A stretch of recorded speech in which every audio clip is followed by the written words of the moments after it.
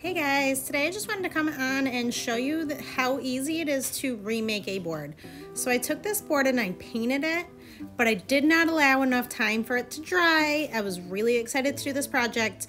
So I gave it about 10 minutes to dry, which isn't really long enough to put a transfer on top. So when I did the project initially, all the paste came back up when I pulled my transfer.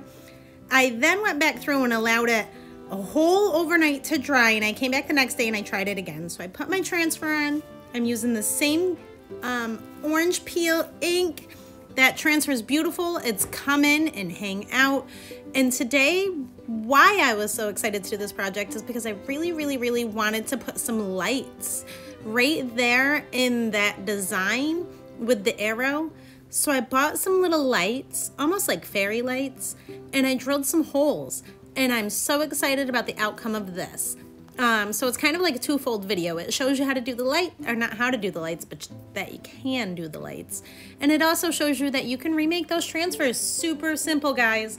Look how great that came out. And because it's silkscreen, it's really easy to line it back up.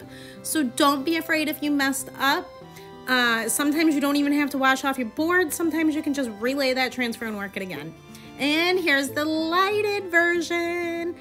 Isn't that so cute in the boys' room? Thanks so much for watching, guys. Enjoy.